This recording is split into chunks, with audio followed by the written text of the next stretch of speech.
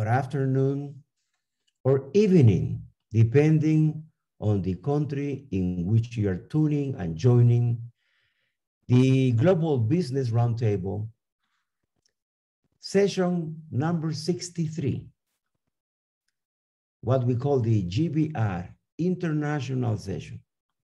And today, we have a very interesting topic that we are going to discuss: the relevance of culture in today's society. The relevance of culture in today's society. But before we begin our program, we want to place everything that we are going to do in the hands of our Lord.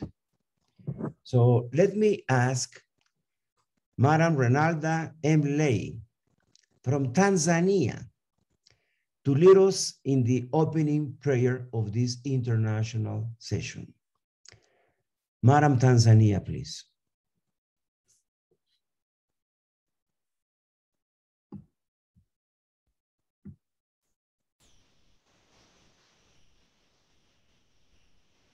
Hello, good afternoon, everyone. Thank you so much, Your Excellency, Dr. Ricardo Calderon. Let us start this session about the culture in today's society and today's session. And let us bow and pray to the Lord. Heavenly Father, by your grace and favor, you created everything just by your word and your wisdom. And you made us all human beings to have authority on all things that you created, so that we may rule this world in your ways. As we are coming before you, Lord, to discuss about the culture, we ask you, Lord, to help all the people in GBR family and GFFJ to understand our culture as Christians, our culture as children of God, our culture as people who are put in this world to rule and to guide everything. We give everything to you, and we put here all the panelists, the facilitator of this session. Give them your wisdom so that they may guide us throughout the session. We are also praying for all those who were preparing this session. Lord our Father, guide them and give the strength of the Holy Spirit in everything they do. We give all this through your Son, Jesus Christ. Amen.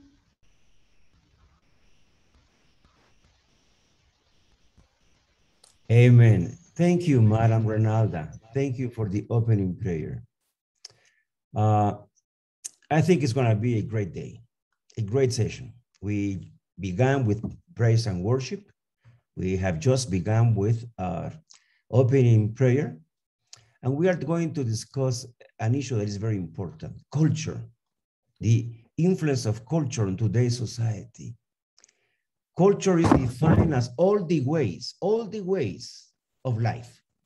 And that means all the arts, beliefs, institutions of a population that are passed from generation to generation. And for that, we have today a panelist, an international panel of speakers. From Gabon, we have Mr. Adamsio and Sicily. From Lesotho, we have Advocate Mary Bosiu. From Eswatini, we have Mr. Lethum Musa Simelane. And from South Africa, we have Madam Nomonde Booi, experts in culture. But before we begin and before we introduce them, specifically with all of their qualifications and experience, let me tell you that I have the privilege today of being your host, your anchor, the program facilitator.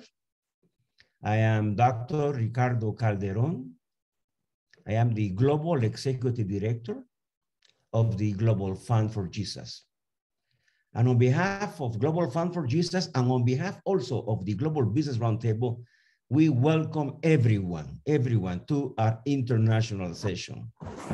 But before we present our speakers, for those of you who are new to the Global Business Roundtable, I will ask our technical team to play the video that describes what is it that we do, what is it that we stand for, and what are our goals, objectives, and purpose. Technical team, please run the video. The Global Business Roundtable has a God-given mission to focus on the holistic development of people in line with God's plan for His kingdom. The aim of the organization is to help members to grow spiritually, intellectually, to grow their networks, and to participate in trade and investment opportunities, to also participate in mentorship and coaching programs, and to expand their businesses.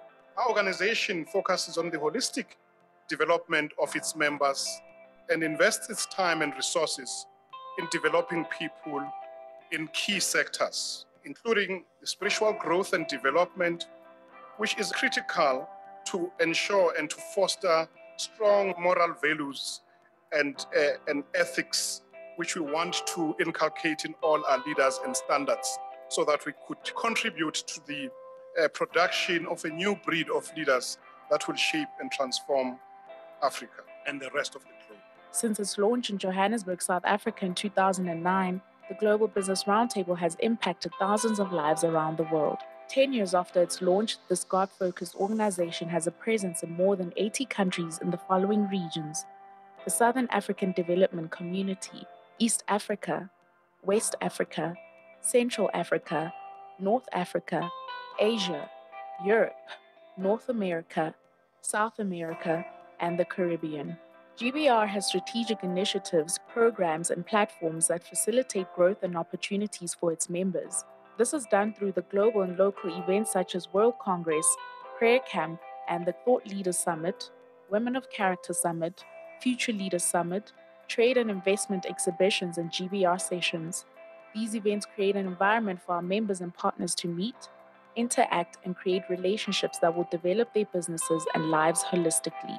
GBR also has a TV show called A New Thing, which seeks to educate, inform, challenge, empower, and inspire one to live their best lives in line with God's purpose by bringing in several experts from various fields and sectors together.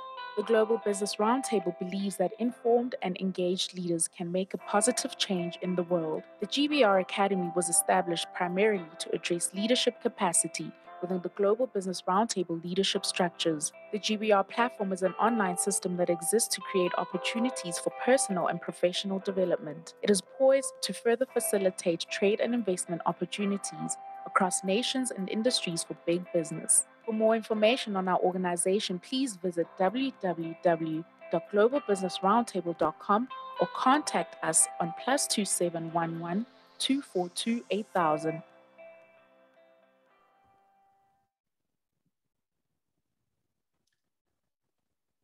Thank you, technical team.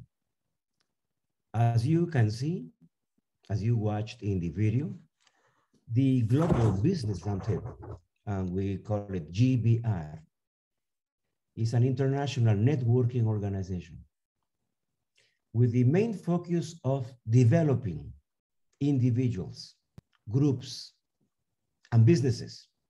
But we extend that to also families, communities, and societies.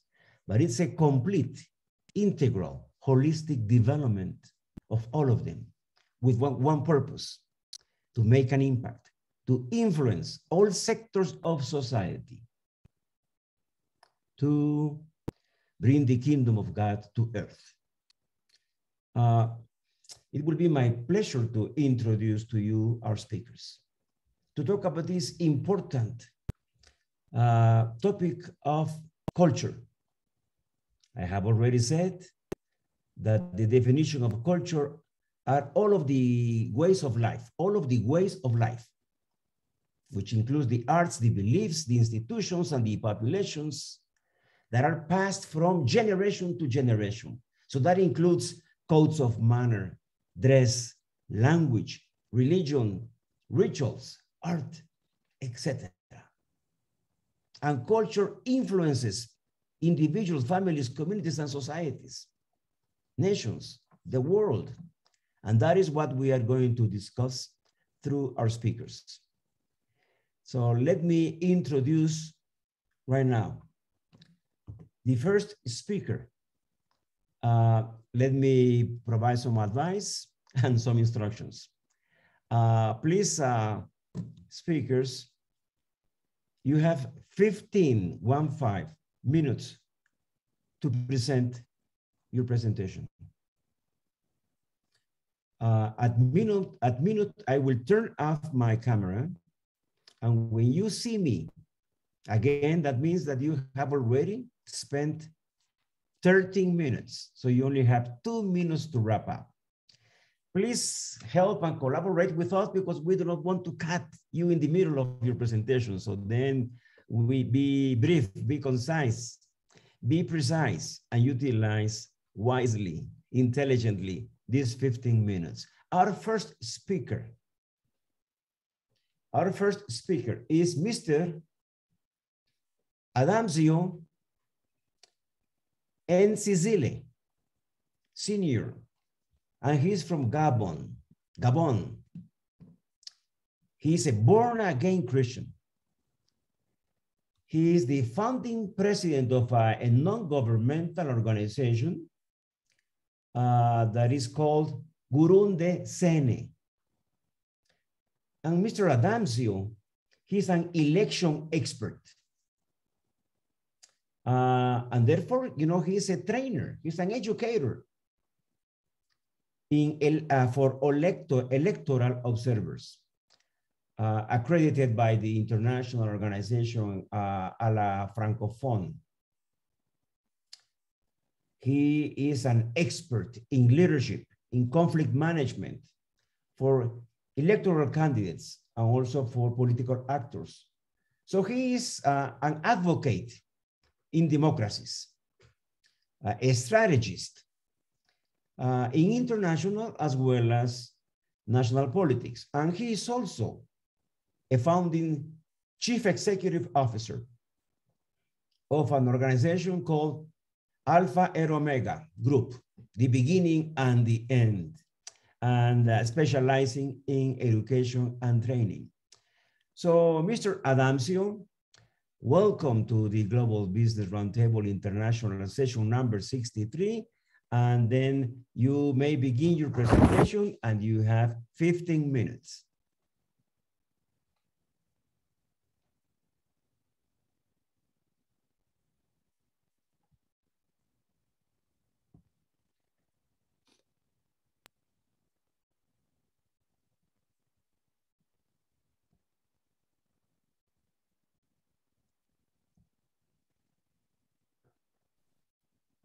Good afternoon, Dr. Calderon.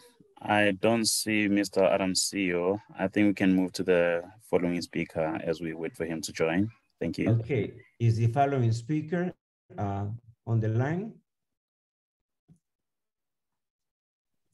Yes, the following speaker is on the line.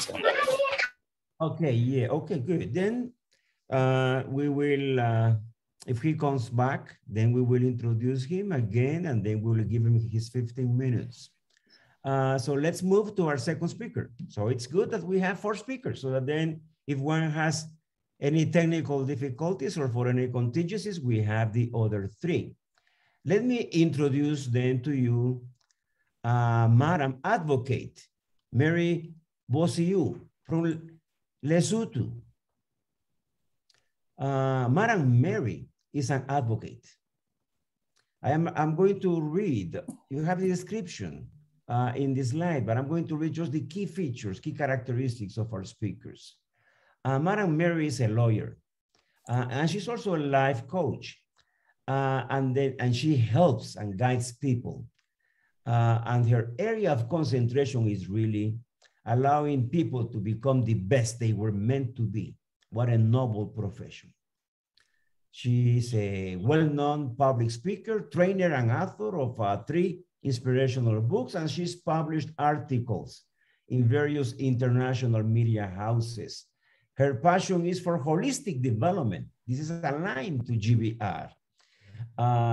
And her seminars have dealt with topics of service excellence, leadership skills, stress management, financial wisdom, team building. She has worked then extensively on personal development and has gotten many awards in the last 4 years. And the latest one is an award as a life achiever.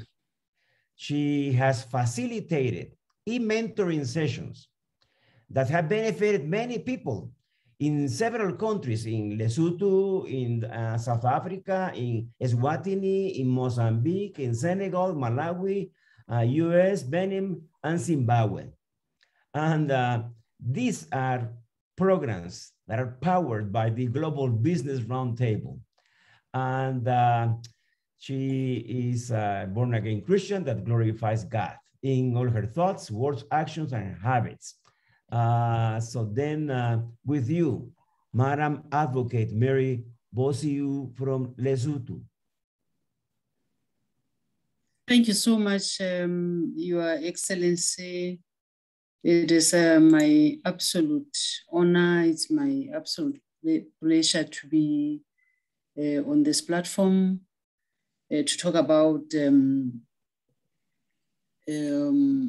a topic that I'm not quite familiar with, but I'm ready and willing to add my thoughts about it. I've thought about it, and I do have a couple of things to say about it.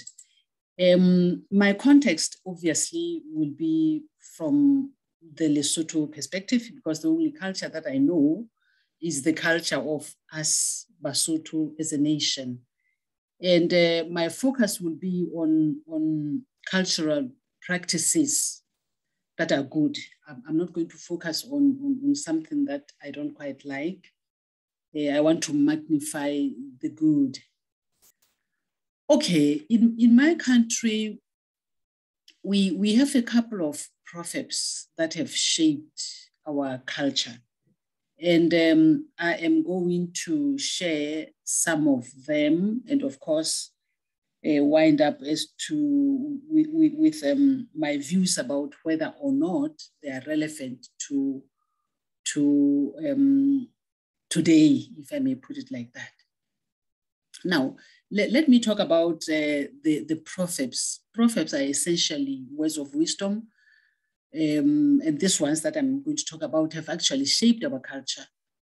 Let me talk about the proverbs that speak to work ethic. I will say them in my language, and then of course try by all means to make sense out of what I've just said by translating and interpreting the meaning in there. We have a proverb that says, "Haeyo khomo ya boroko." What it means is that you don't get cattle by just sleeping. Why do I use the word cattle? The cattle. Madam Mary, I'm sorry to interrupt. May I ask you to turn on your video because we cannot see you? I was trying to avoid that. Okay, let me do it. Let me, excuse me. I hope you are not counting time now. If you do it fast, we will not. I don't see how. Oh, I don't see. Okay. Good. Okay, is that fine? Okay, thank you. I was rather reluctant, but that's fine. Okay, I'm going to talk about the proverbs that speak to work ethic, and I'll say them in my vernacular and then translate. We have a proverb that says, "Haeyo khomo ya boroko," meaning that there's no cattle that you'll get as you are sleeping. Cattle represents wealth in my culture. So the essence of this proverb is that you have to work so that you can end up being wealthy, i.e. having cattle. And we also have another proverb that says, "Ha ho tse fumanwang di tunusitse," By the time I'm done, you'll be knowing Sesotho. This one says, you cannot find any kettle just lying down. You know, you are lying down and you find the kettle lying down waiting for you to grab. There's no such. And we have another proverb that says, Mpempe yala bisa, meaning if you perpetually beg, you will never stop being hungry. You'll always be hungry. And these proverbs are part of our culture and they speak to the work ethic. Now, let me move on and talk about the proverbs that speak to the cooperative spirit. We have a proverb that says, Motho ke motho ka batho, meaning a person is a person because of other people. It encourages people to work together, to share the workloads and stuff like that.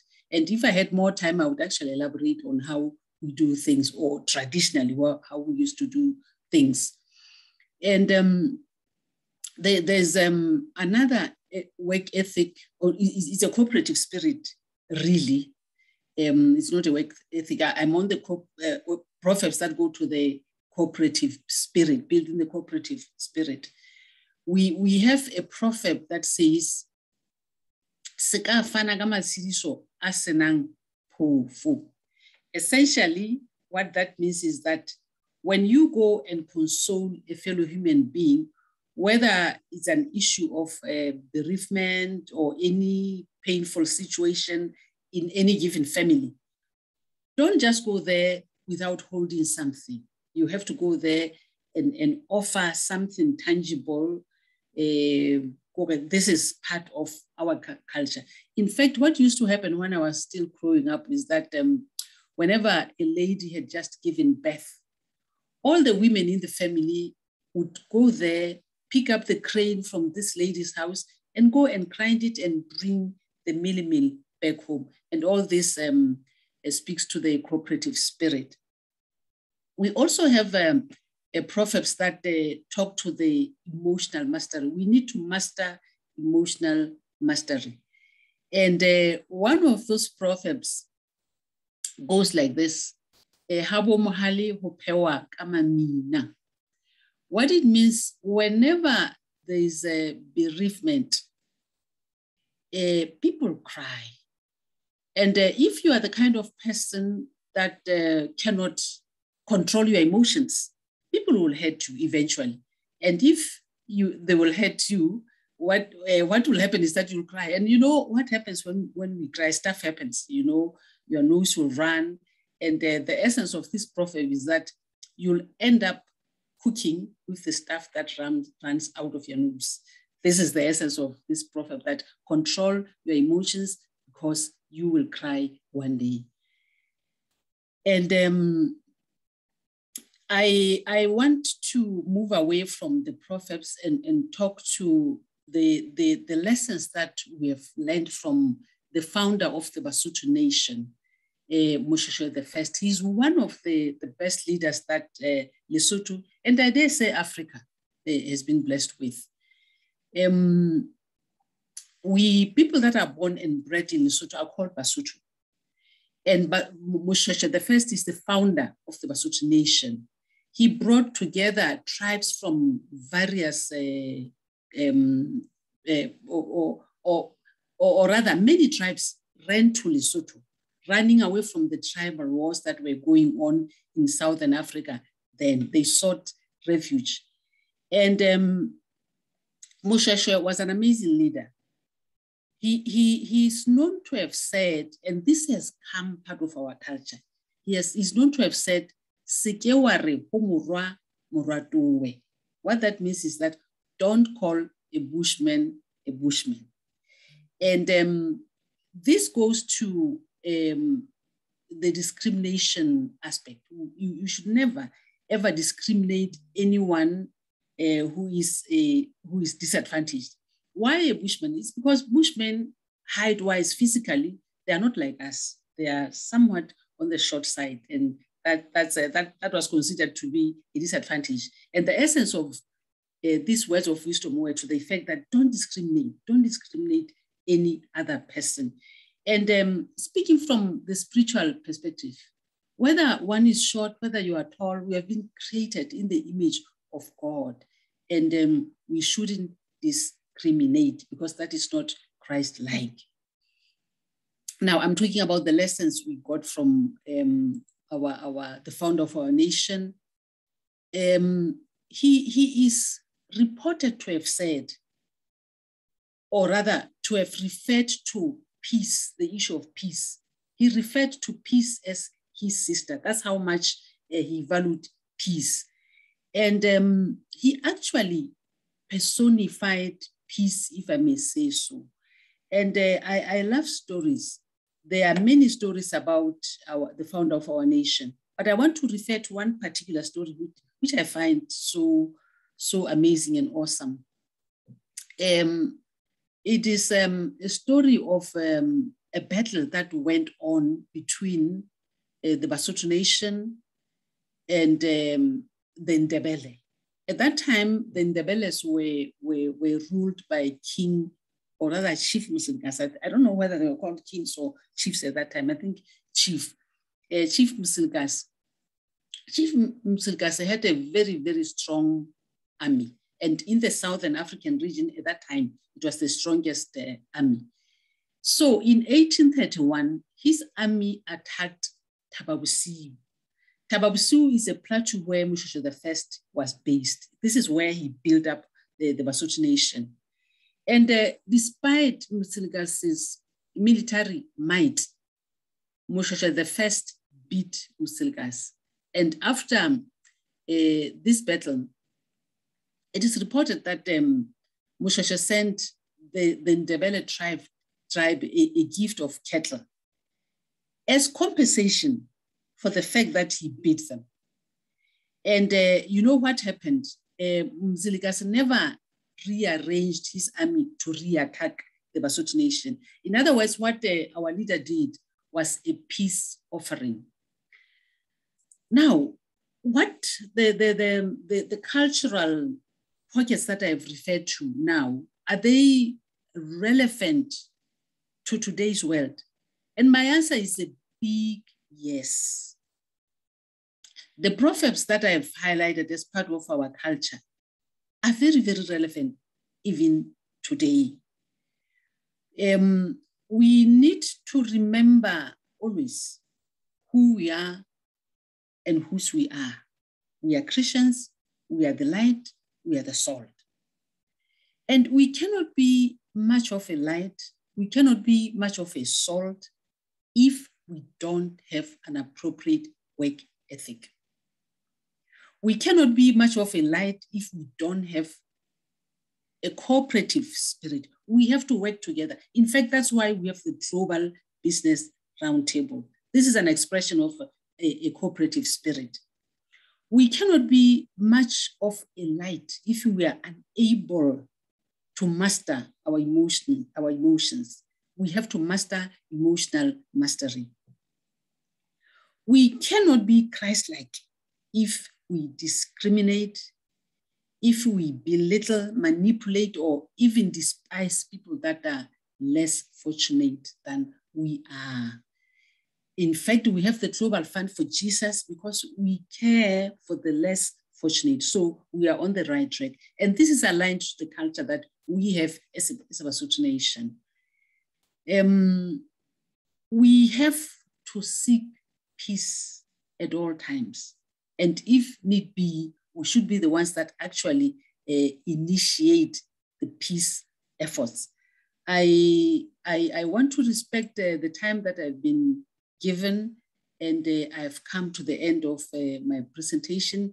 And once again, I want to thank you for having given me this platform to present on this particular and interesting topic. It was a challenge for me, and I'm happy that I was able to take it up. Thank you, and God bless you.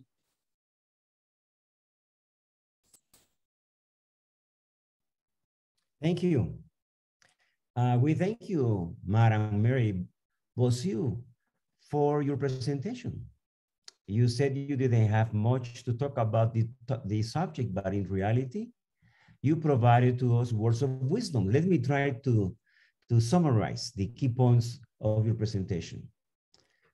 You highlighted the relevance of key people in Lesotho, from prophets to the founder of the nation.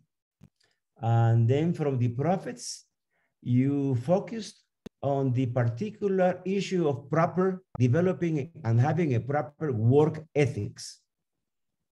And you stressed on the point that proper work ethics relates to the fact that people that are perpetually doing nothing or begging will always be hungry. So therefore, everyone has to have a proper work ethic. Also, you spoke about a corporate spirit, and you related that to the connection between people. A person is a person, you said, because of other people, and therefore, everyone has to be helping everyone, particularly in difficult situations and situations of bereavement. And also everything leading to emotional mastery. And then you spoke about the founder of the nation of Lesotho, that brought the tribes together and addressed the tribal wars.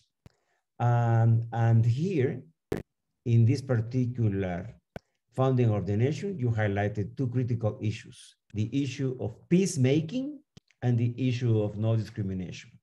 So in a nutshell, you spoke to us about the influence that people have, their thoughts, their actions on societies, how it affects the culture and the society, so that then there can be a proper work ethic, there can be a corporate spirit, and a mastery of the emotions, no discrimination, and a peace-building attitude.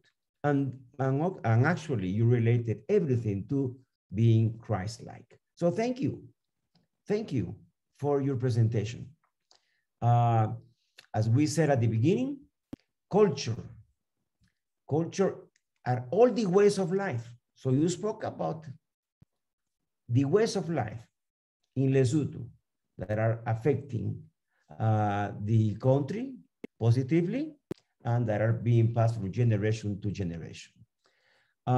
Let's move then to our second speaker. Let me double check. I want to ask my technical team, is Mr. Adamcio online? Yes, he is online now. Yes, he is online. So I already presented Mr. Adamcio, so perhaps you did not hear the introduction, but we have already presented who you are, where you come from, and what you do. So Mr. Adamcio Nisisile from Gabon, the founding president of the NGO Gurun de Sene, and the expert in elections. Remember, we went over your description, the trainer of electoral observers, and the founding CEO of Alpha and Omega. We will grant you the podium right now. You have 15 minutes to speak. I will turn off my camera, and when I turn it back on, you have spent already 13 minutes. You have only 2 minutes to wrap up. So please benefit us from your knowledge and experience about culture and the electoral observers and work that you do in democracy and in national and international politics. Mr. Adamcio, please, you may speak. Merci, merci, Excellence. Comme le veut l'usage, j'aimerais saluer tous les panélistes et tous les participants dans le précieux et parfait nom de Jésus-Christ de Nazareth, notre Seigneur et Sauveur. Et donc, je suis bel et bien, c'est Adamcio, Ntekesiman Tsitsi Senior, analyste, concepteur, expert électoral, président fondateur de Roundtable. Et donc, je voudrais préluder mon propos par le préambule de Roundtable Alors, face aux grands problèmes du moment, notamment la paupérisation, la précarité, le chômage, pour ne citer que ces quelques exemples, le Njogu, qui signifie s'aimer les uns les autres, fonde son existence sur le conseil et la sensibilisation des pouvoirs publics en matière de bonne gouvernance et de justice sociale, et à l'assistance sociale et technique des Gabonais de toutes les couches sociales, et au développement et à l'enracinement de la culture dans notre pays, le Gabon, en Afrique et ailleurs. Le Grondsen a pour mission originelle de participer à la construction de la nation gabonaise, du continent africain et du monde, avec amour, dévouement et humilité. Le devenir d'un pays dépend du degré de conscience de sa jeunesse et de l'ensemble de sa population. C'est pourquoi nous pensons mettre en œuvre tous les moyens légaux visant à promouvoir la bonne gouvernance et la démocratie, les droits de l'homme et la paix, par l'observation de la sincérité et de la transparence des élections politiques nationales et internationales. Le principe de Grondsen est l'amour. Sa devise est liberté, solidarité, action. Et parlons de notre thème d'aujourd'hui, qui est caractérisé par l'importance de la culture dans la société d'aujourd'hui.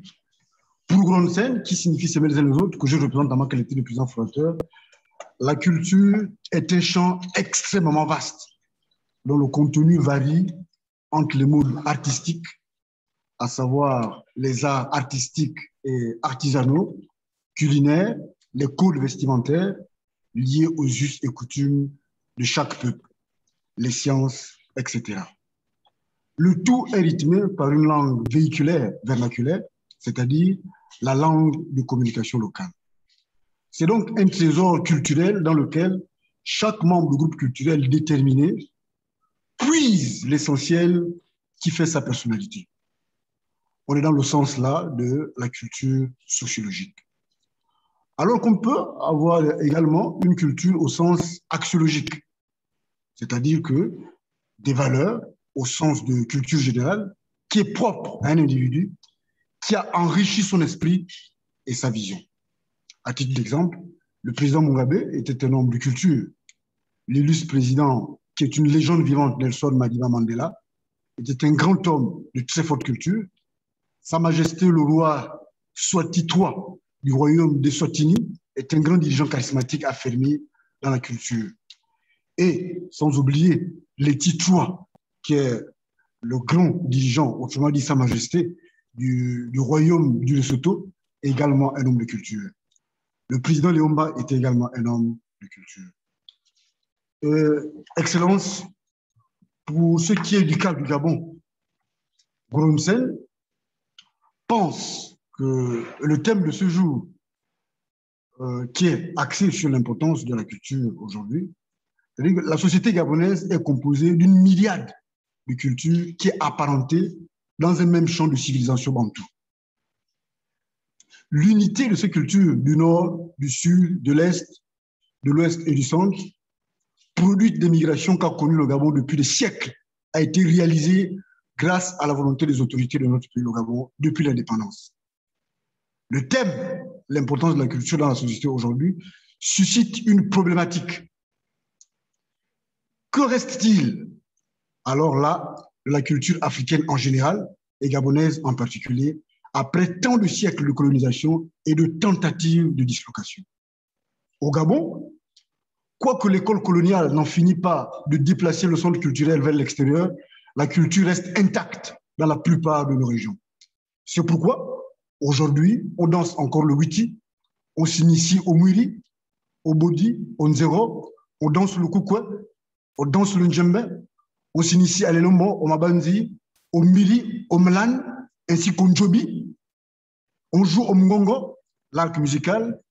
On joue également à l'art sacré, qu'on appelle le ngombi, qu'on peut aussi également appeler la sitar. Et les mariages se font de manière traditionnelle, ainsi que les naissances et les cérémonies de deuil.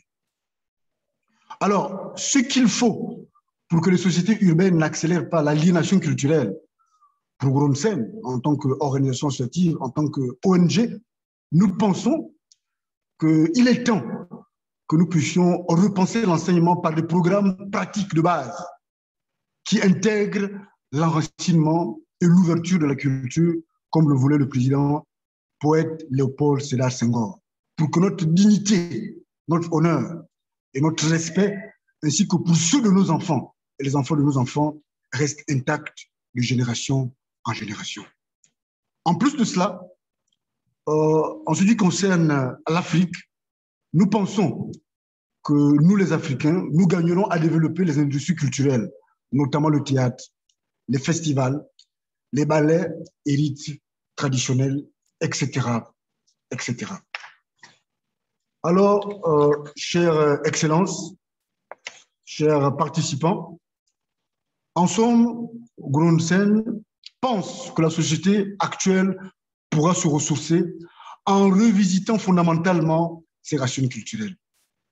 Ainsi, par la restauration culturelle, se fera une mondialisation positive où l'Afrique apportera sa culture au rendez-vous du donner et du recevoir.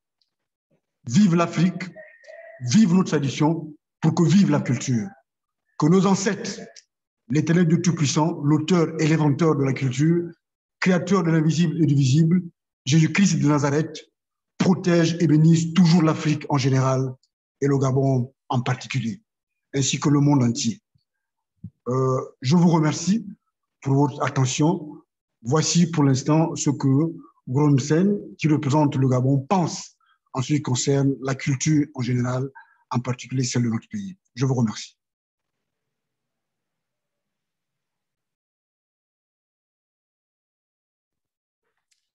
We thank you, Mr. Adamsio, for your brief presentation. Actually, you spoke 7 minutes, so you give us time to make several comments. Thank you for leading the non-governmental organization for the social causes, the development and promotion of culture in Gabon. The key takeaway that we take from your presentation is that the future of countries, not only of Gabon, but you mentioned the future of countries depends on the culture. So then it's going to depend on all of these qualities and characteristics that we are talking about that are unique to each of the population groups, each of the communities, and each of the countries. You cited several presidents in Africa primarily, and you call them men of culture for the impact that they made, the positive impacts that they made on each of the countries and Africa as a whole. And you also stressed on the fact that schooling, these schools, there has to be a reinforcement of the curricula so that then the positive traditional cultures, the positive traditional features and characteristics are passed from generations to generations, and they are not lost. And then you ended relating your presentation with the influence that Jesus Christ made on culture, not only for Gabon and Africa, but also for the entire world.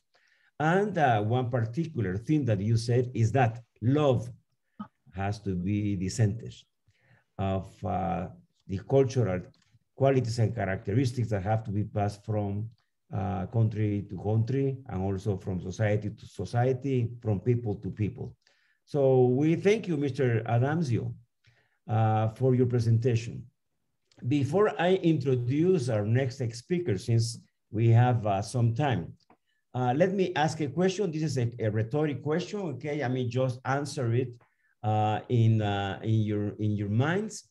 And when we talk about culture and cultural influences, do you know that there is a ranking of the most influential cultures?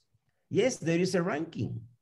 And do you know which is the country that this ranking is saying that is the most influential country? I'll give you a minute, I mean, just to think about it, or a couple of seconds, because I will mention that to you.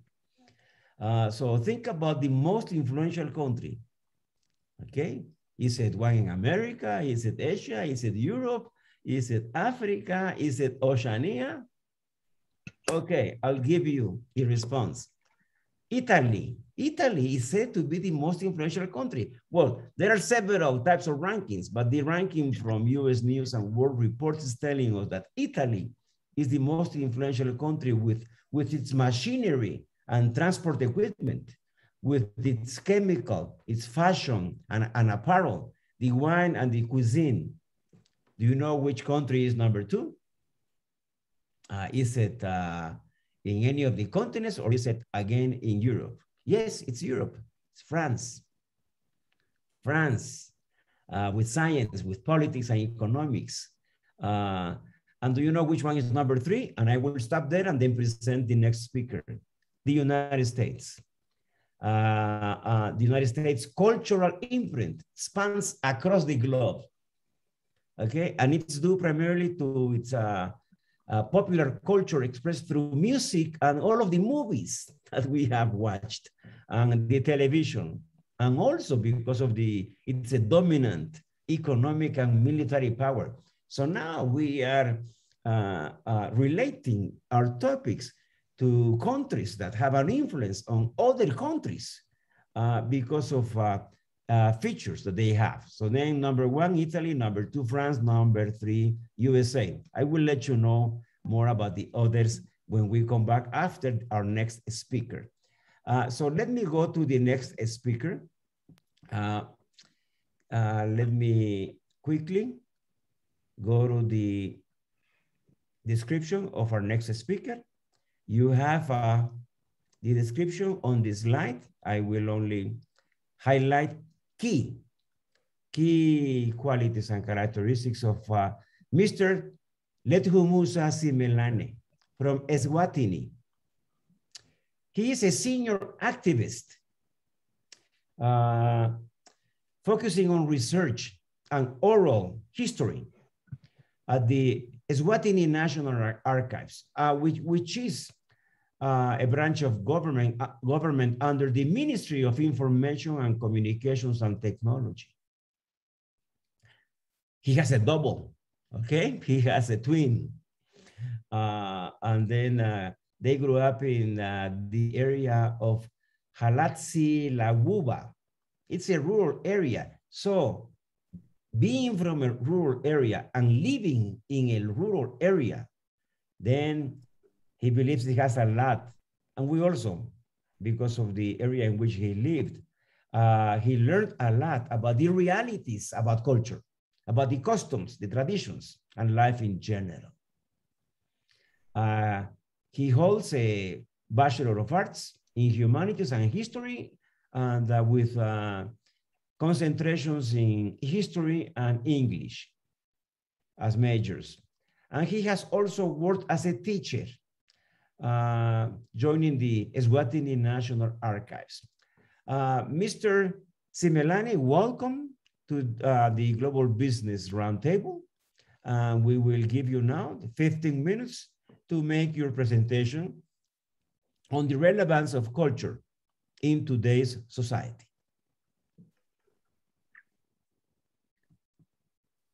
Thank you very much, Your Excellency, for giving me this rare opportunity to be part of this discussion.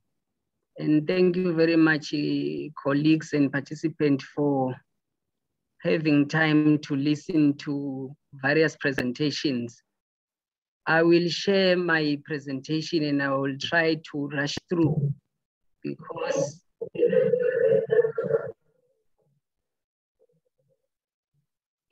of time.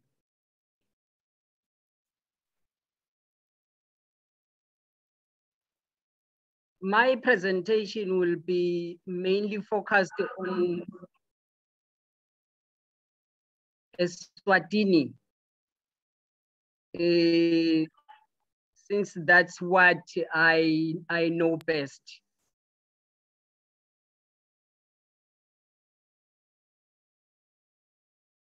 Thank you. I hope you are seeing my presentation.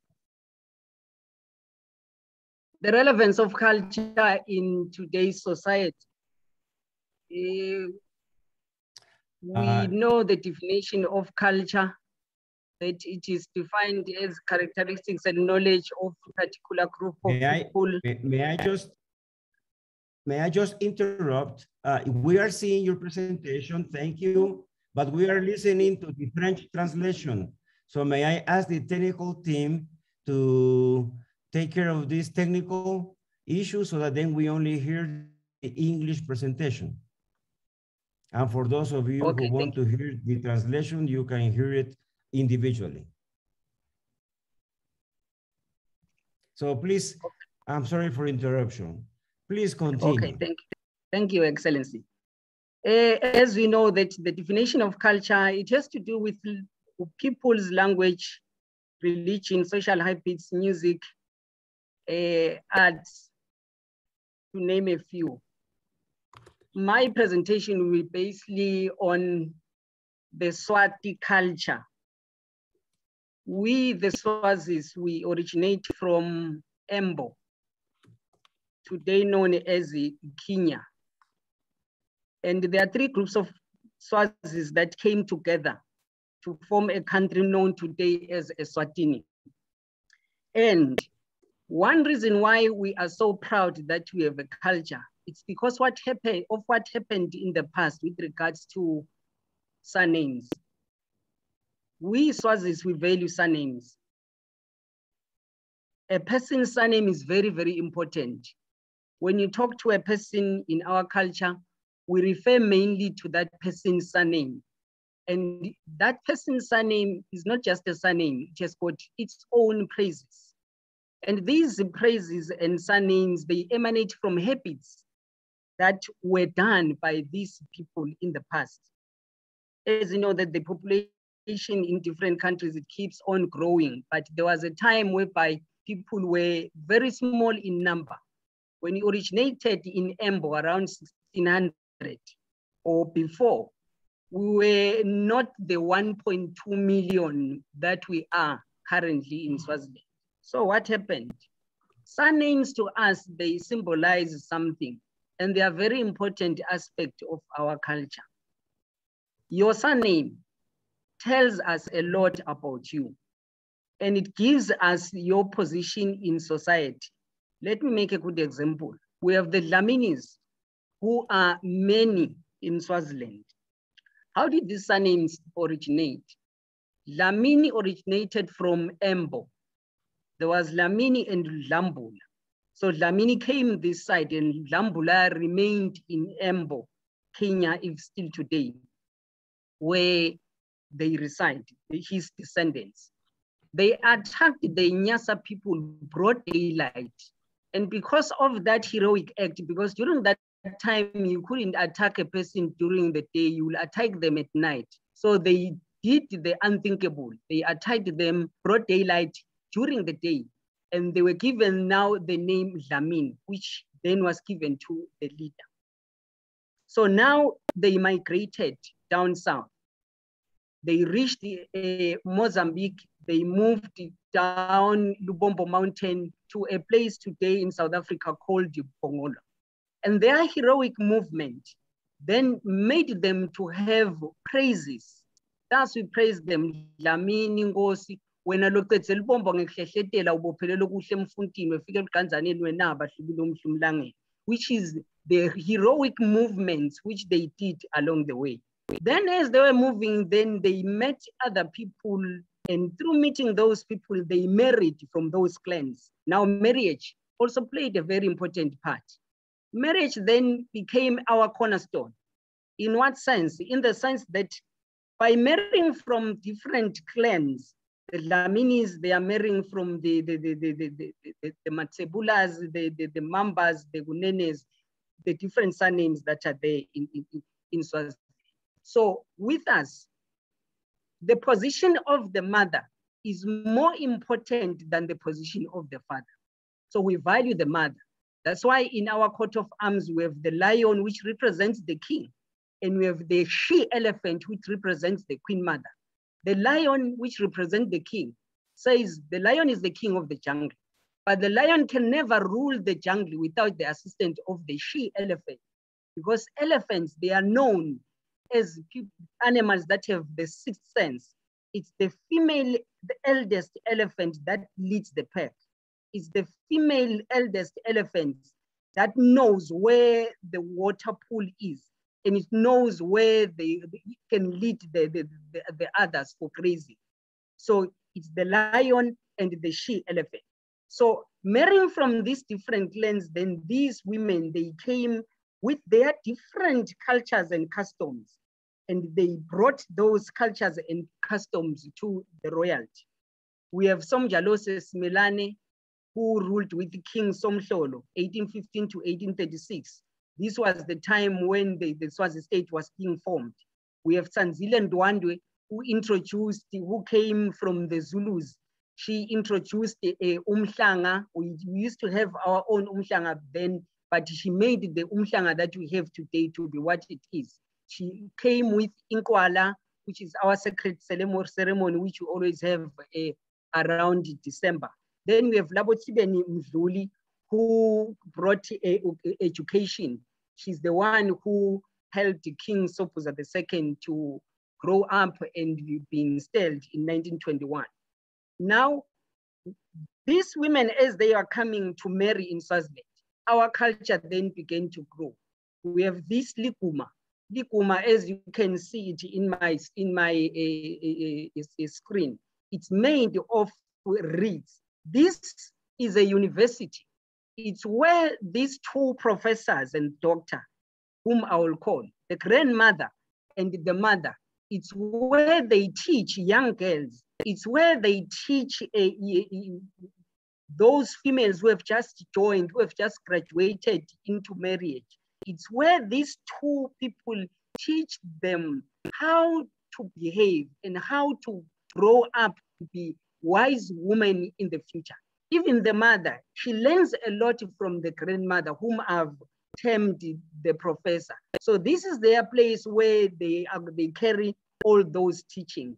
These girls, as they are being taught, they then grow up to join these festivities. One of them is the Umhlanga, the reed dance, which is always around August, end of August, then first week of September. Reed dance, it promotes abstinence. As you know, even biblically, you are not supposed to have sexual intercourse before marriage. Our culture, the Swati culture, it also promotes that, no sex before marriage. So these girls, as they participate in the reed, they are supposed to be pure virgins. They abstain from sexual activities. Once you have started indulging in sex, you are no longer supposed to participate in this cultural festivity. And once you are married, you are no longer qualifying to participate with these young maidens here. That's why you can see even on their tops, their breasts are outside, which shows that they are proud that they are still young virgins because they have been taught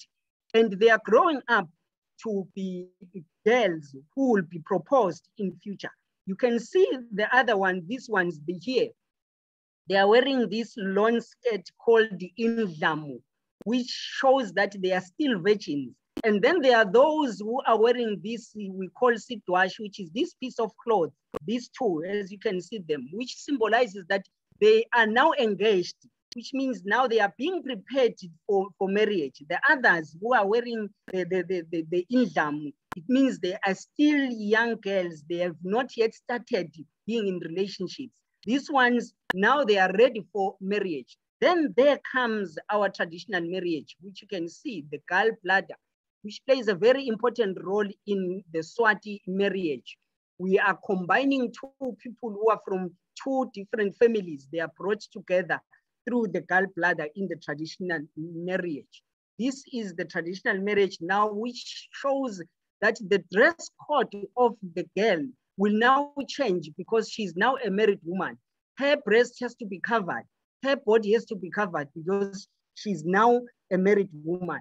Then we had another very important figure in our culture, the grandfather, who is the CEO, I will term in my term.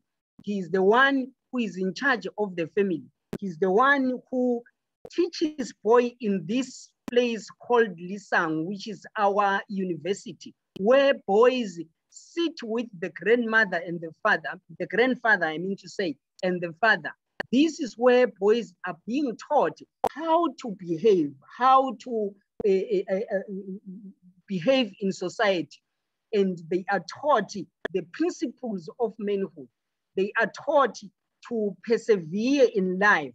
They will go and they will be sent during the Inkwala ceremony to go and fetch the sacred Lusegwane tree, which has thorns, which tells us young boys that the life of a man is a thorny journey. It's not easy to be a man. You have to work very, very hard for you to be a man tomorrow. So they have to walk for a distance of more than 22 kilometers, fetching these sacred Lusegwane tribes. It's during sunny days, and they will be carrying this Lusegwane tree, which shows that they are being taught to persevere in life. They have the university, they have got these two important professors there, the father and the grandfather, who are there to teach them. And now they have graduated. They are joining the Swati people, Swati nation in the sacred Inkwala ceremony, which we usually have in December. In my conclusion, the question is culture still relevant in our society, especially today, looking at the time we are living in, the time whereby HIV and AIDS has removed all the elderly people who were the cornerstone of our culture, the time whereby corona barriers has added salt in the wound, the time whereby we have moved from the rural areas and now we are dwelling in the urban areas, and we have neglected the structures that were shaping us to be mature and intelligent men. The time whereby education has changed its value. We now classify ourselves as educated because of the PhDs and the degrees and the masters that we are holding, and the key positions we are holding in our various companies and various organizations.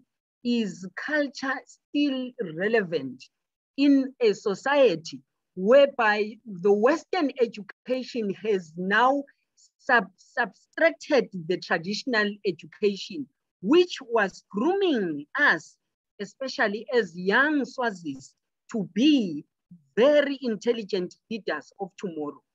Is culture still relevant in a society whereby religion has also taken its own dimension? It has erased certain fundamental cultural values. We no longer see people mourning the dead. We have now shifted our focus, and we have now deemed other structures of our culture as demonic. Is culture still relevant in a society whereby technology has taken everything? That question I'm leaving up to you, viewers, to answer, because to me, culture is still relevant, but we, the people who are living in our society today, we have answered the question that culture is no longer relevant because of the way we are upholding ourselves. Thank you. Thank you. Thank you. Thank you for a very interesting presentation. Very thought-provoking presentation. And to me, coming from Latin America, I am speaking to you from Guatemala, from Central America, from the Latin culture, from the Hispanic culture. I congratulate you and I thank you for your presentation. Very informative and very educational to me, and I think to all of us. You reminded us of the critical importance coming from the Swati culture, from the three population groups that make up the Swati culture, of the critical importance of the family names, of the surnames. And you connected that to two critical figures, two pivotal figures in Eswatini. The position of the mother, okay? Which in your culture, you mentioned that it's more important than the father. And you gave us a very interesting example of the dominance and preeminence of the females in the animal kingdom, because you spoke about the lion, you spoke about the sheep, and you spoke about the elephants. And then you connected that position of the mother to the Liguma Girls University, in which the professor and the doctor, which is really the grandmother and mother, are the teachers, the role models for young girls. And very interestingly, you mentioned that this is the way that then girls are learning how to behave, learning how to grow up, to become wise. And you gave us the example of the tradition of the reed, in which the key cultural feature is abstinence, no sex before marriage. That's very tied to Christianity and what we believe in terms of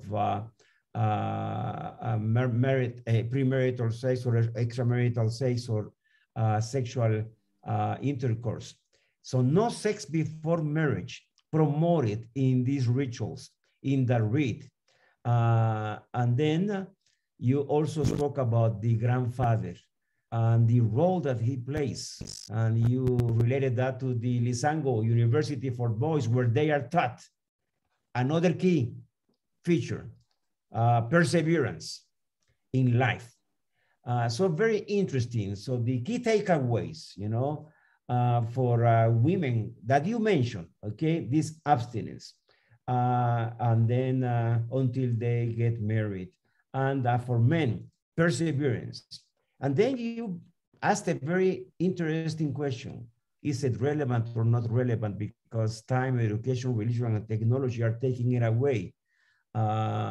Western influence on society. And therefore you stress the importance of reinforcing the cultural features of the people of Eswatini. Thank you. Thank you much for these learnings and for this information that you have shared with us. We will move now to our fourth and last speaker. Let me double check. Yes, we have this slide for our fourth speaker. And our next speaker is coming from South Africa, Madam Nomonde Bo'oi. I trust that all of you recognize my Hispanic and Latin pronunciation of your last names. I'm doing my best to pronounce them, okay? Madam Nomonde has worked as a social worker for 15 years. And she does this with individuals, with communities and groups. And interesting, the groups that she mentions is a correctional facility. In 2005, she started to work for a non-governmental organization that addresses the needs and priorities of people living with disabilities. And then she transitioned to becoming a facilitator in cultural conversations,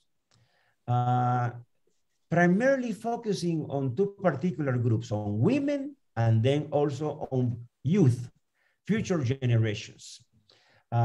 She is currently working at the NGO, facilitating these conversations. She has a Bachelor of Arts in Social Work, and she's also a qualified coach. I'm going to give you the microphone right now, Madam Nomonde, for your 15 minutes of presentation. Thank you. Thank you. Program Director, fellow excellencies, fellow speakers, and a special greeting to Professor Sipho Mseleku. And what an interesting topic, culture. Culture is important, and for all things we do, and the beliefs that create religion, culture is important. The wars that we see are shaped by culture. and the way of life and many challenges are driven by the culture. Have you heard about the culture of entitlement? That is one of the ones that is co-created in society. The first things we must define is what culture is and why is it important. And the definition of culture is actually problematic, is that it is notoriously difficult to to define culture.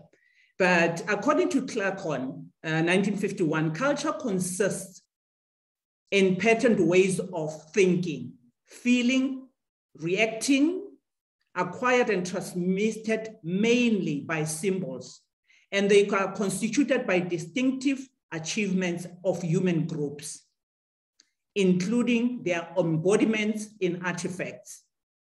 The essential core of culture consists of traditional ideas and especially their attached values. We have heard about Mushweshwe the king. That is a distinctive achievement of a human group, the Basotho nation.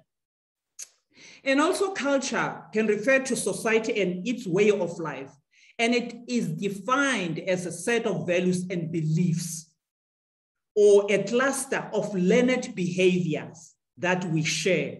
Learned behaviors, you saw the gogo there, and the newlywed, where they are transmitting the knowledge that the gogo has into the next generation of a woman who's marrying into that family. With others in a particular society, giving us a sense of belongingness. Culture gives us a sense of belongingness and identity. It is our essence.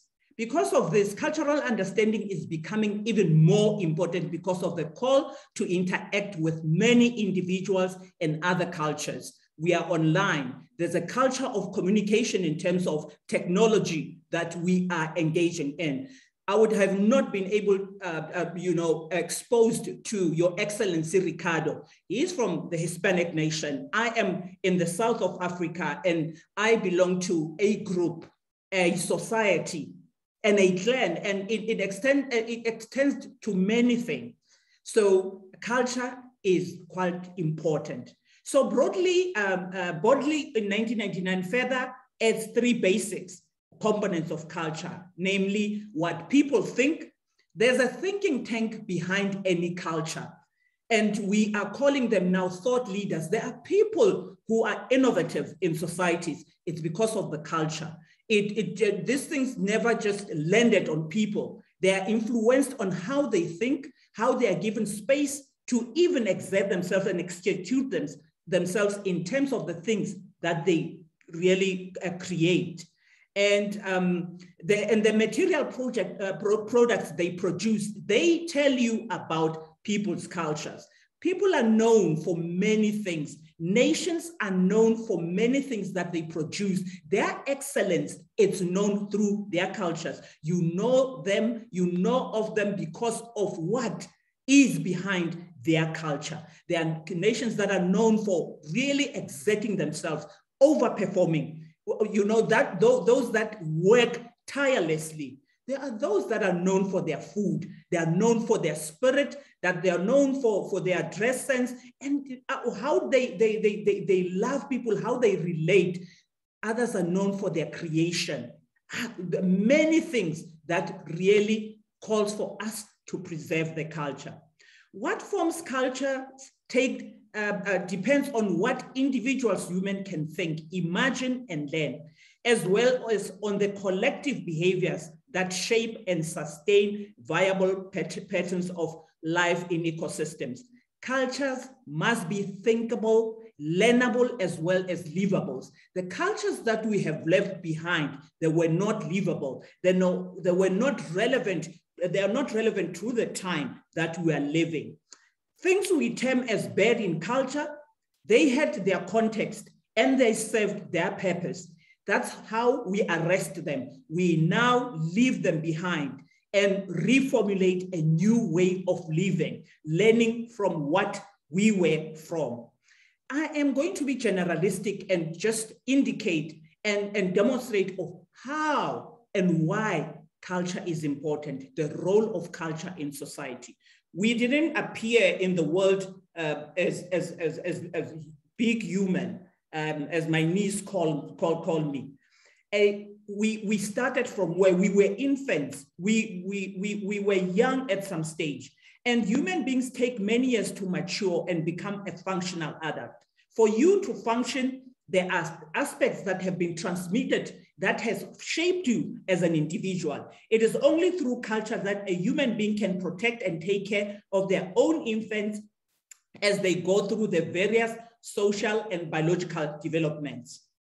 Culture provides the means of protecting not only human infants, but also the old adults, the widows, the orphans, the disabled, the sick, and the weak ones. The function of culture, therefore, summarizes almost of human development as we know them in Africa and the world wide. Culture is important globally, and it is important in Africa and other countries. So the most generally referred to things that make culture, that play a role, is those cultural elements that used to exploit natural resources for human survival and comfort. Nobody just woke up and thought about there is gold somewhere. There was an explorer, there was a scientist in that community, in that culture, who drove that thinking and who was followed by others. So exploration and extracting of natural resources just didn't fall from the sky. There was a culture that drove people to explore and even think and recognize that gold or diamond is a valuable resource. We can extract it and we can trade in it and we can live from it. That was driven through culture of thinking and innovation. And there is also aspects, those that are aimed at maintaining biological continuity of members of society by imparting norms, beliefs, and values of marriage and family life for regulating heterosexual relations. Imagine if we didn't have norms, we didn't have beliefs. What kind of society would we be? What would we impart on the coming generations? It's because those who are wisdom holders, the warriors of the community or a nation, who have lived and made mistakes prior to those that are coming, then they can impart and say, and come with all those, what advocate spoke about. Those things were coined because people had seen before that and then the idiomatic expressions came to caution those that are coming that if you're going to sleep, you're not going to eat. Paul, what does Paul say? Those who do not work, they don't eat. And we move on that those beliefs and the norms and values of marriage and family, then they are passed on that in this family, in this society, in this culture, we believe in marriage. And they define the types of marriage that is allowed in those societies. You've heard how Your Excellency spoke about virginity, how girls are taught to preserve themselves, to wait for the right time to engage in sexual relations. And women would pass those norms and values to them. They don't just happen. They don't just know. They don't just decide that, no, you know, they are groomed. They are told that, you know what, there are rites of passage that they go through. They are told that now you are a girl, you are a matured, you are a fertile woman, you can produce. So if you have sexual relations with a person of an opposite sex, now know that what's going to happen. But we advised you that you preserve yourself until you are ready. So those are the things that are passed on as culture. And they are there also, they're still incumbent in our belief system, us who are in the Christian faith and many other faiths that says, preserve yourself. This marriage needs to be conducted in this manner. And there are those aspects of culture that are directed towards socializing young members into functional adults by implanting norms I've spoken about. Those aspects of culture which aim at organizing production, distribution. We have businesses, guys. We work. We wake up to go to work. And I mean, who knew that people would wake up at 5 and go? It's because in the beginning, people used to produce their own food. They used to go out and hunt, and they knew the times. They knew the time of the day. They would not go out in any other time. If we go to the planting fields, you would not wake up at 12 and say you are going to plant. People knew that you had to wake up early. And then if we are going to ditch those things, we don't have a foundation. The foundation that Advocate Busiu is imparting now to people to promote excellence, it started from there, now in another context. And there are those cultural norms, those are aiming at law and order. Imagine if we were not regulated. There was a Lekgotla. There was a Lekgotla that said people should not kill each other. I mean, Moshosho, we are told, was a man of peace. So do you think he would have allowed people fighting? So there are norms. Culture is important. Law didn't just emerge from the sky. Law started from the beginning. Cultures had their own way of doing things. That's why you know there's a textbook on private law. There's a textbook on African law. There's different kinds of laws that you find, the School of Laws. So it tells you that they were informed by the cultures where people came. You can imagine where we began, where people used to trade, and the trade was governed by certain rules and procedures. And that's where people saw and then said, oh, okay, there could be a profession called law that would really, law of contracts, law of many things that would govern, you know, business and how people live with each other. So it is important that we know. Culture tells us that where we come from and where we are going. And the young people need to know that these things that they read and come and gloat about, they are coming from somewhere. They were influenced by culture. And then there's our cultural aspects of organizing human population in culturally defined social order by creating for them a common language of communication.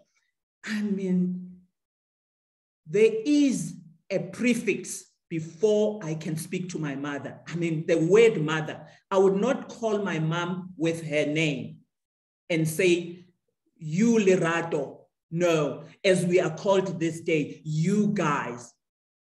In cultural terms, there is utmost respect that we attach to the elders. There are prefixes that are attached to respecting the status of the people we live with. Our aunts, our uncles, whoever has a social status in families. So the form of communication needs to be like that, whether in corporate, whether in social settings, and even in our settings. As members of GBR, we are excellencies, and we afford each other the respect that needs to be done like that. And even the form of communication of, we can't speak over each other. We listen, we pay attention. So culture, those things, those norms and values are transmitted through family. School, it's another problematic area of culture because currently our children are sent into schools where the culture is different from the culture at home. And you can imagine the culture clashes or the acculturation that happens when children bring home aspects of culture that do not align to who we are as a family. But you know, there's cultural relativism and acculturation, and you know, a cultural assimilation where we say, if it doesn't kill us, let's continue with life. And then those aspects of culture also summarizes all aspects of human development in any society, whether you go to the Hispanics, whether you go to the Italians, whether you go to the French, and they must be sustained as a basic in any constitutional development in any country. So it is important that we preserve them. So culture is dynamic and complex in its nature, and culture is fluid rather than static. We were not wearing scarves, jackets. We did not have spectacles. I don't know how did they manage to see in those days, which means that culture changes all the time. And every day we are creating a culture as we speak, as we interact now. Culture is being created in subtle and tangible ways because humans communicate and express their culture system in a variety of ways. Life is littered with examples of how cultures evolve, how cultures bring people into conflict with themselves, outside of themselves, in community and in society. The wars are fought, ways of thinking emanate. There are many that I even trip myself over. Culture loses its purity. There is no culture that is pure. Program Director. Thank you, thank you. We appreciate this powerful presentation that you have given us. And we bless you for your knowledge and your insights and your experience. In a nutshell, you told us something very critical, and that is that life, everything is shaped by culture, okay? Shaped by the embedded ways of thinking that are acquired and transmitted mainly by symbols and achievements. You spoke to us about the sense of belongingness and identity, the essence that makes up people, individuals and communities and nations. You spoke to us about the thinkable, the learnable, and the livable culture that is dynamic and that is changing, constantly changing. And you also spoke about bad characteristics and features of culture that we have to leave behind and that we have to reformulate them only to continue with the positive aspects. You brought again to us the example of the culture of marriage that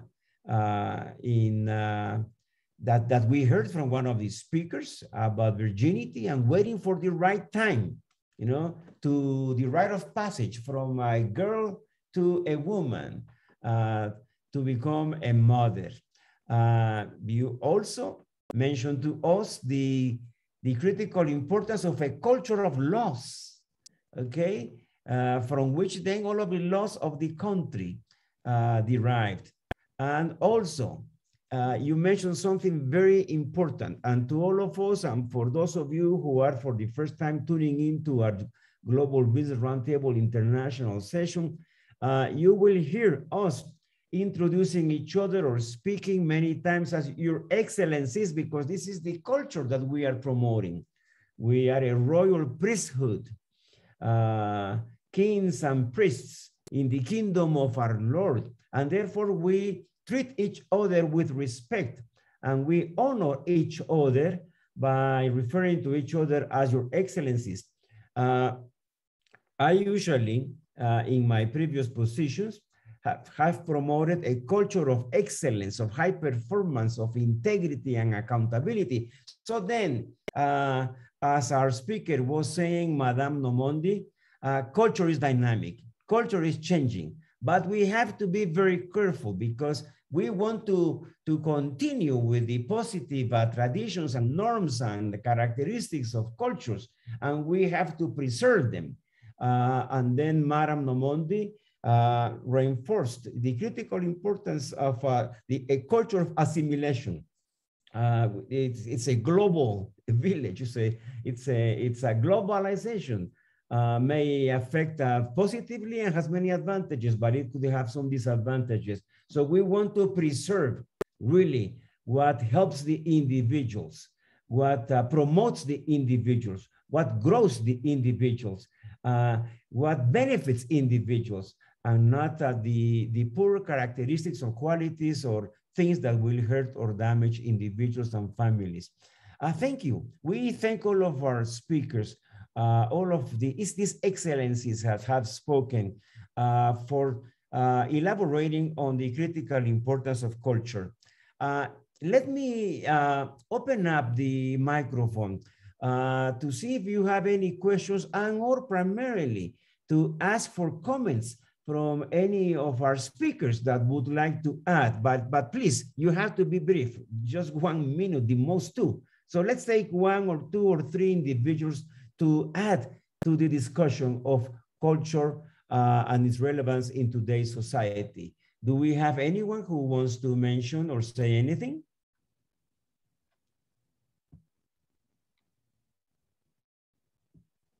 I'm looking for hands of anyone.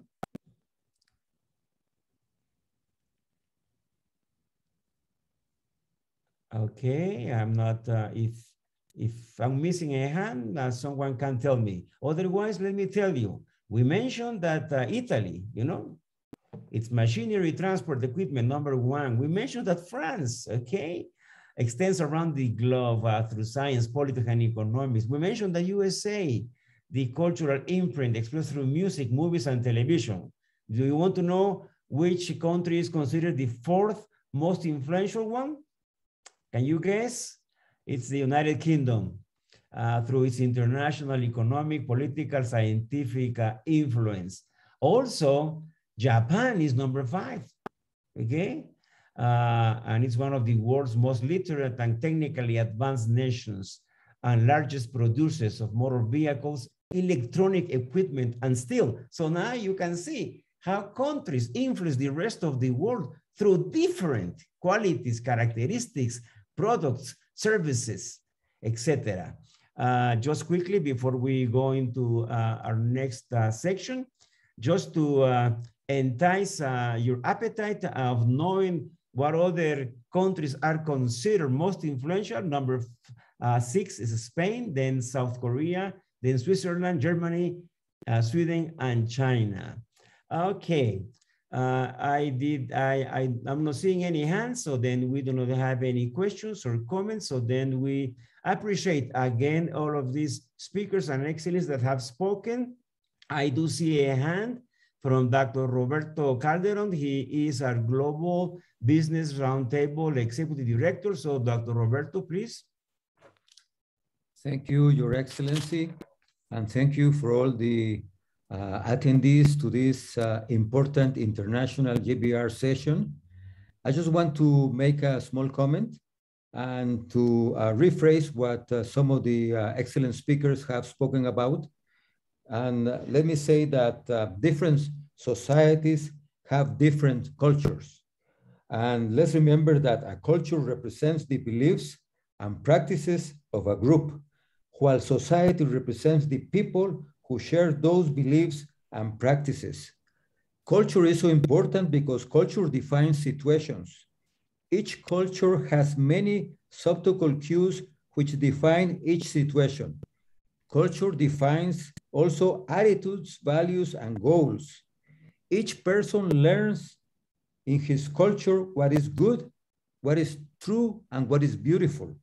And culture defines myths, legends, and the supernatural. And lastly, I would like to mention that culture is the element which triggers the critical process of socialization. Culture builds the society, since the norms, values, and lifestyle give rise to a society. Thank you very much, Your Excellency, Dr. Ricardo Calderon. No, we thank you for supplementing with your remarks, the discussion. And now we will have another hand. We have Your Excellency Hilda Feto. Then, yes, could you please let us know what you think?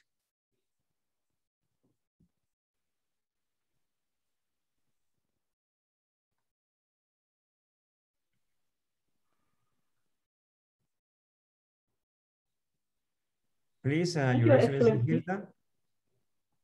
Thank you so much, Your Excellency Ricardo. Thank you so much. Wow, how wonderful.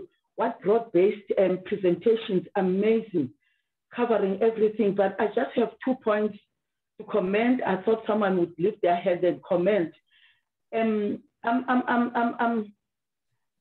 concerned a bit about how disregarding or leaving some of our cultures behind has caused a lot of social problems within our families and children, because what I'm picking up mostly, well, I don't know in other countries, because we adults have sort of selectively maybe chosen certain cultures and moved them on, and others that like the Swazi culture, the Sotho culture, in fact, in every nation, cultures that were keeping the family units together, and they were encouraging respect between adults and children, like the Mkulu and the Gogos, the old ladies, have actually been left behind. As a result, we have now a new breed of children and grandchildren who are sort of losing their identity to good moral, values and norms.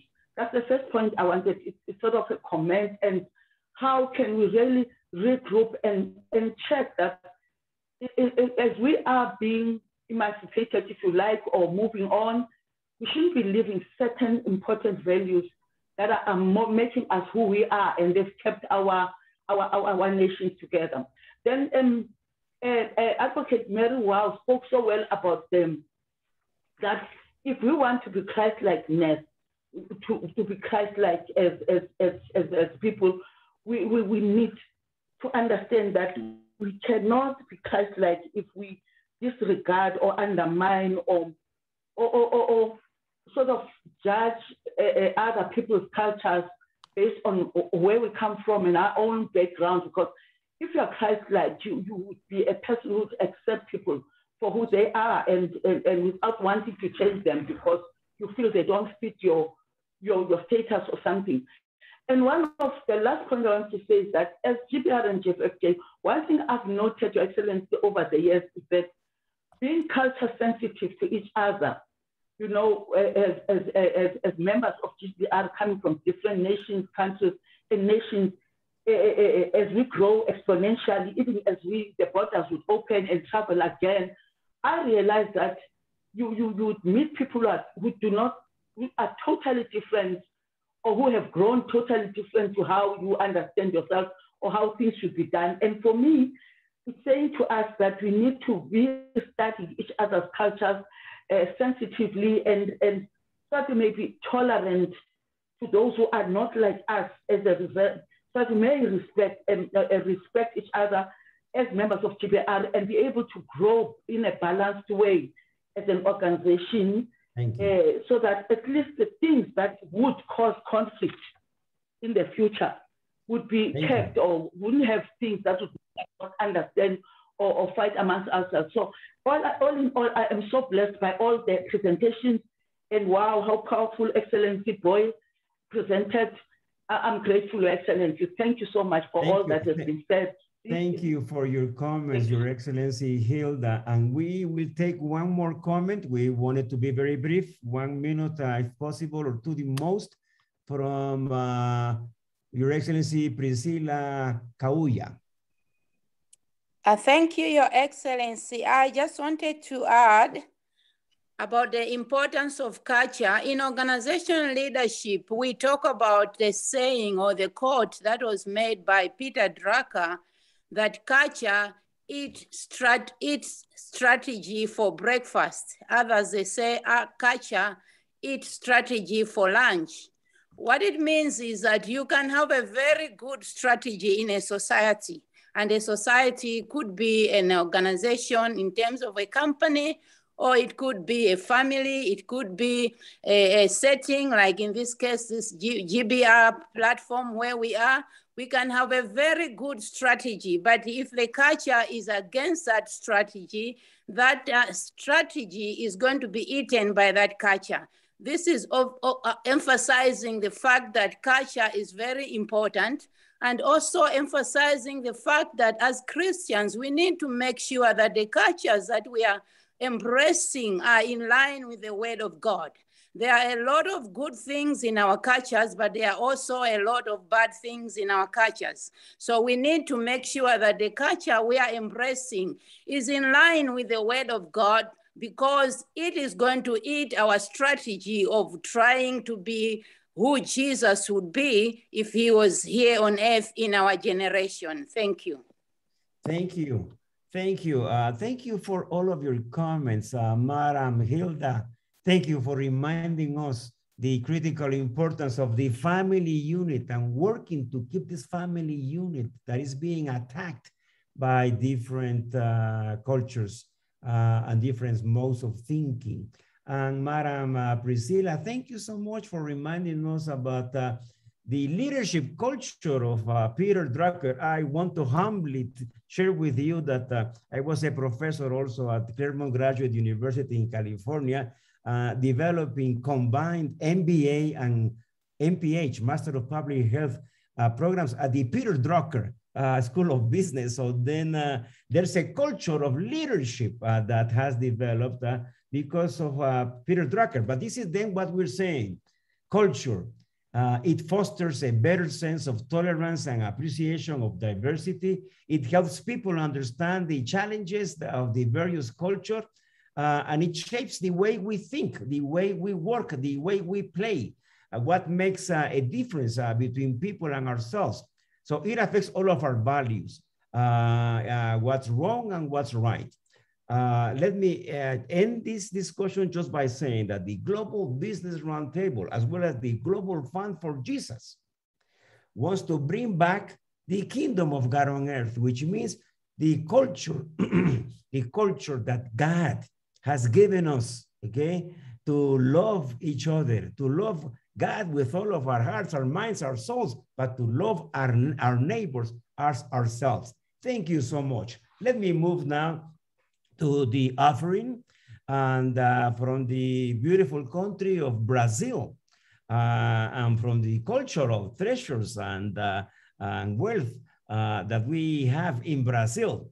We will ask Bishop Betao Oliveira to lead us in the offering. Please, Bishop Betao.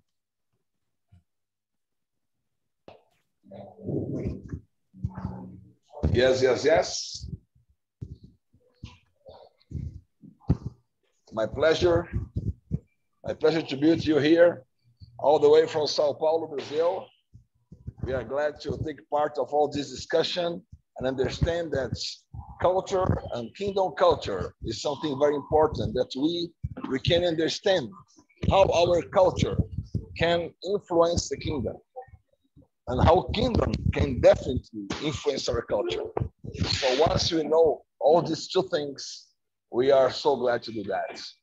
So this is the time for us to just establish a principle that we have in all the way, the principle of sowing and reap. Doesn't matter the culture, sowing and reap is the principle that you can have all the time. All the time that you have a seed to sow, you for sure have a harvest to reap.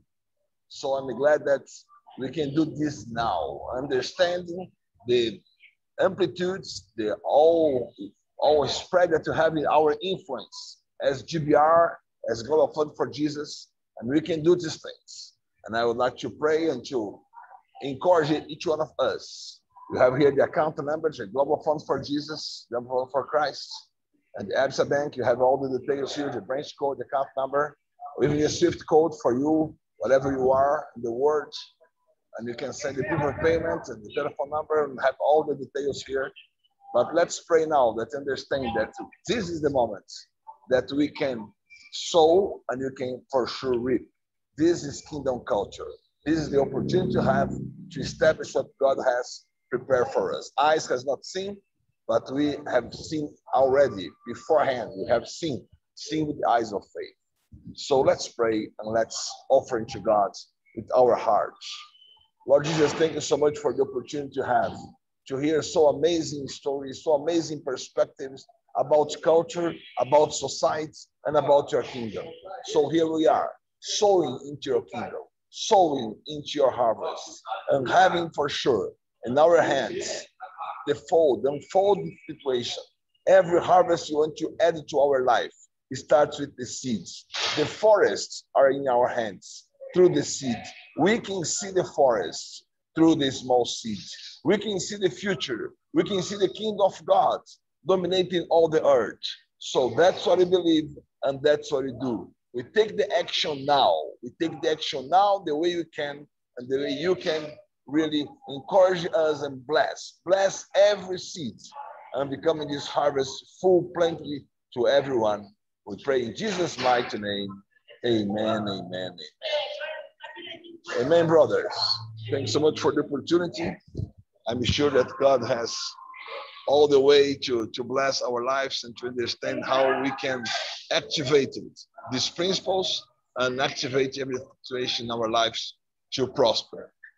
Greetings from Brazil to all people involved in this moment in this transmission. God bless you all. Amen.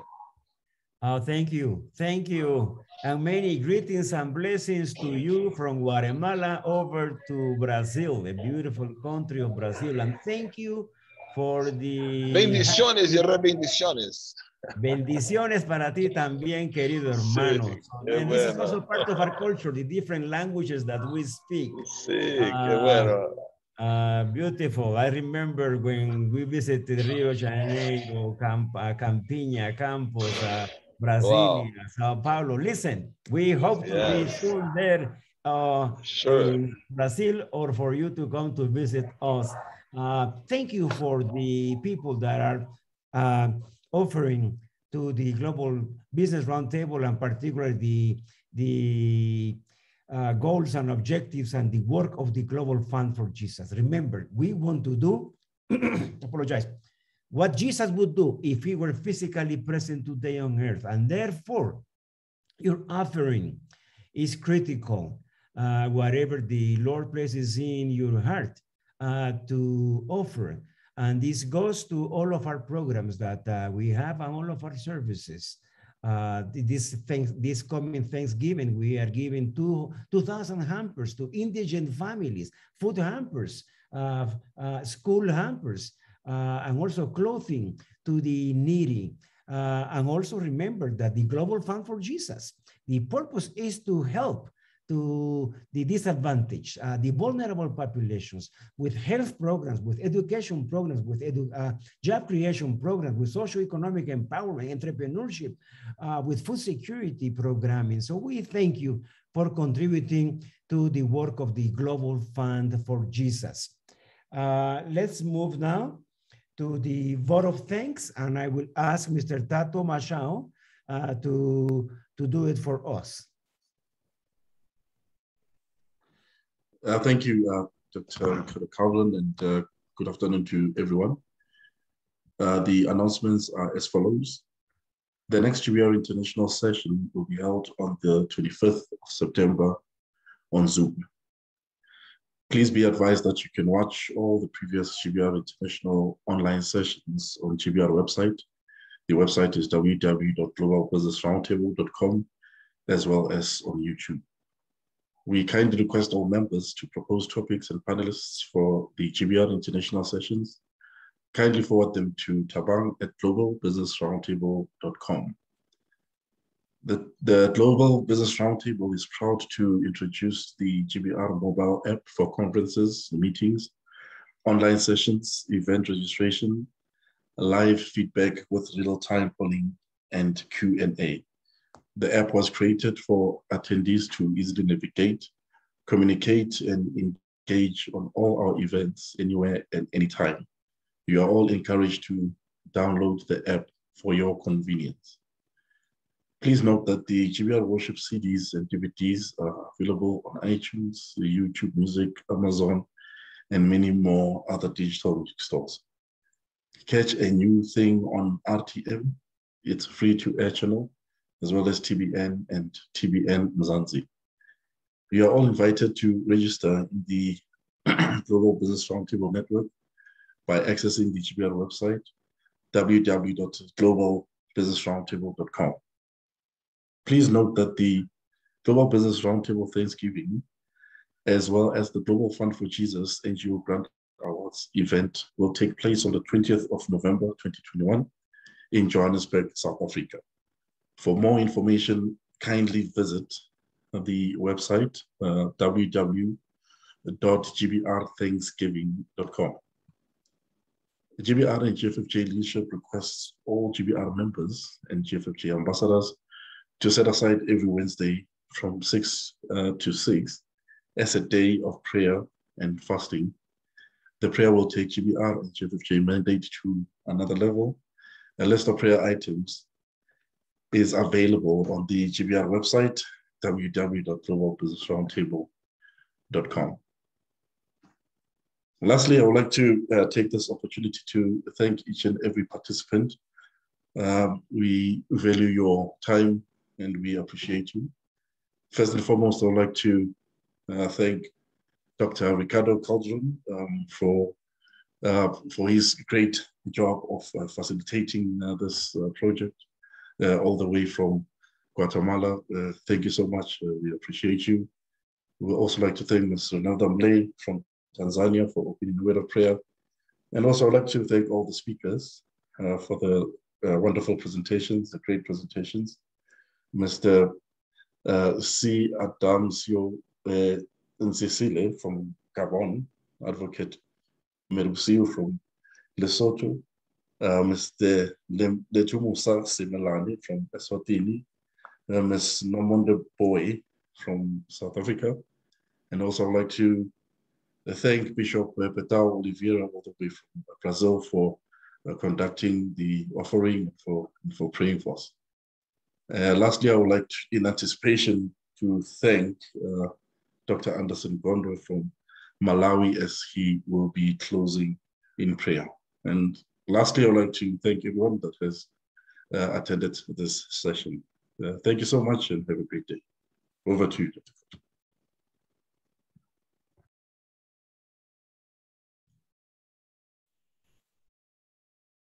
Thank you so much, Mr.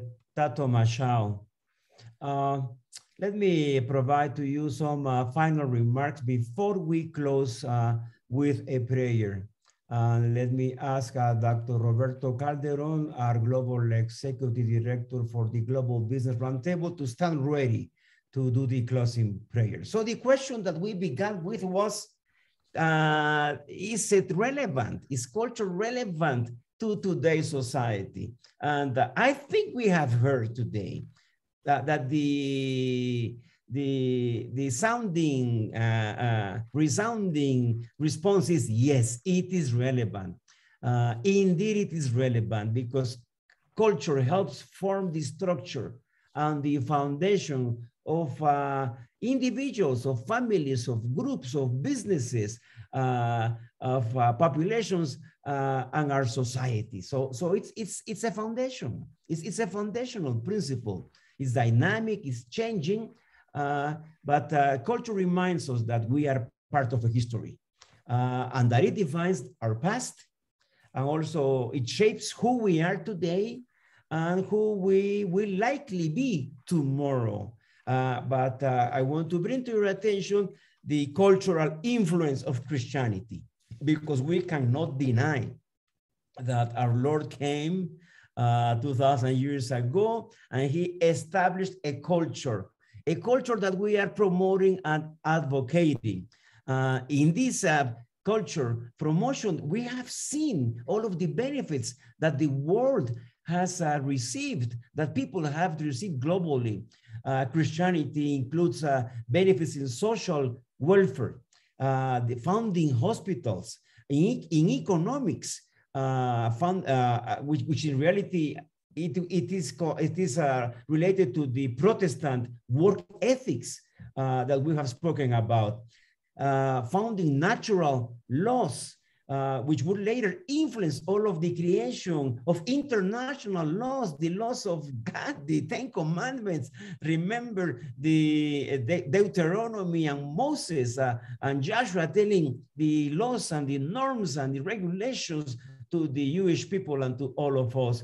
So the cultural influence in politics, architecture, literature, public and personal hygiene and family life of Christianity is tremendous. So we thank God really for coming to earth Jesus Christ for coming to earth to establish this culture amongst us. This is what we want to do, to promote this culture of loving each other as our neighbor. And this is what GBR and this is what GFFJ stands for. So thank you for joining us today. I will say goodbye right now before we close with our prayer, just to let you know that we have these sessions every Saturday. You are invited to come, to participate, to make comments, to ask questions, and bring your family. Come with your family, don't come alone, and extend invitations to your networks, to your contacts for our Global Business Roundtable International sessions. So thank you so much. It's been my pleasure. It's been my privilege and blessing to have been the anchor, facilitator, and program director. And until we meet again, adios, the Spanish word for a goodbye in Guatemala. Adios to everyone. And now let me ask Dr. Roberto Calderon, Your Excellency, to close the international session with a prayer. For those of us who want to stay longer, we will have praise and worship music to continue to glorify and thank our Lord. Your Excellency, Roberto, please close with a prayer. Thank you, Your Excellency, Dr. Ricardo Calderon, and thank you for all the participants in this international session. I want to ask you to bow your heads and let's pray. Dear Lord, we are here today with open hands and open hearts, ready to depend on you to help us through this day and all days of our lives, and to bring your way the way you want us to do. Help us like Nehemiah. Help us to come to you for guidance, strength, provision, and protection as we face tough choices and hard situations, as we face influences from cultures that are not according to your kingdom. Help us to remember that you are our Father, and we are your children, and we are your representatives to the world around us. Help us live today in a way that brings honor to your holy name. We bless every member that has listened to this international session, and we are at your service. In the name of Jesus Christ, we pray. Amen. Amen and amen. And thank you all. Have a blessed new week. And until next Saturday when we meet again. Adios and goodbye.